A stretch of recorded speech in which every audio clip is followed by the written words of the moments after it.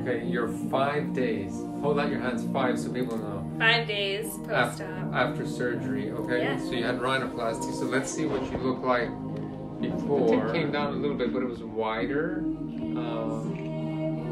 So let's see some side views. The bump's been taken down. This is still swollen and everything. This has been deprojected. The tip has been deprojected. So from here to here is a shorter distance than that. And the whole nose came out. Right there. Give us a big smile.